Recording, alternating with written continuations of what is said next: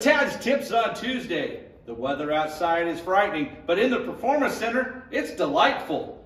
I'm working on my game here. I'm going to give you a little tip on keeping the golf club going out. So what I mean by going out is we want to swing the golf club a little inside to out. That'll create a little bit more power, be able to release the golf club.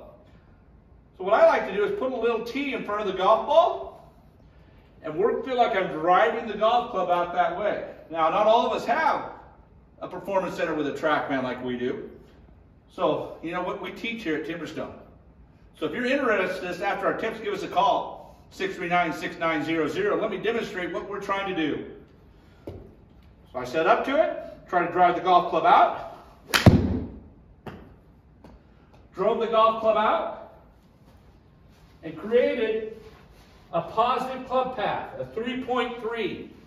That's what I'm trying to do by extending my arms out. That'll get rid of that nasty slice that we have every once in a while.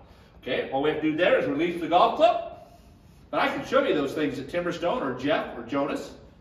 We have 3 instructors here ready to roll at Timberstone Golf Course. Give us a call, 208-639-6900.